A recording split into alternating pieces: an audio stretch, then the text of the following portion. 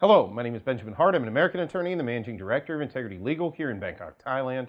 As the title of this video suggests, we're discussing inter-provincial travel here in Thailand. A lot of folks have been asking us about this. Let me preface this video by first of all saying each and every person's situation is different. Whatever province you're coming from and looking to go to and return to or go onward to, your circumstances, there's no real uniform analysis associated with inter-provincial travel here in Thailand.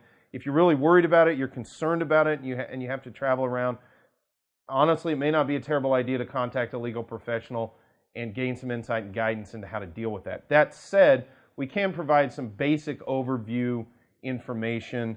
First of all, from the Bangkok Post, this is the print edition, Friday, July 30th, 2021. The article is titled, Phuket Governor Orders Entire Island Sealed Off.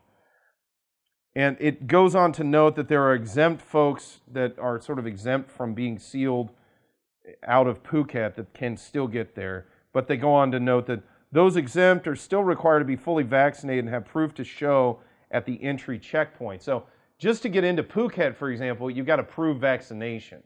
Meanwhile, we've got anecdotal reports from various clients in different places.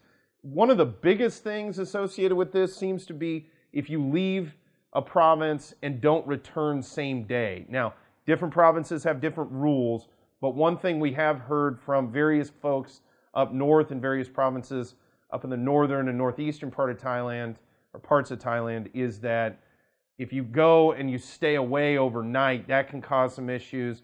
Coming back in, you may get quarantined for 14 days on your way back in. That can lead to some issues. So just be aware. Now, the thing to be aware about, sort of down here in the sort of Bangkok metro area, down in Pattaya, sort of Prachap Kirikan, those sort of places, it's a little different. Again, it's going to be province specific. The specific rules related to where you're at, where you're going and coming back from, or if you're going to one place and then you're going onward, that can all completely change the analysis. So again, there is no sort of one-size-fits-all analysis for this. It's going to be very dependent on the provinces involved and the circumstances of one's travel.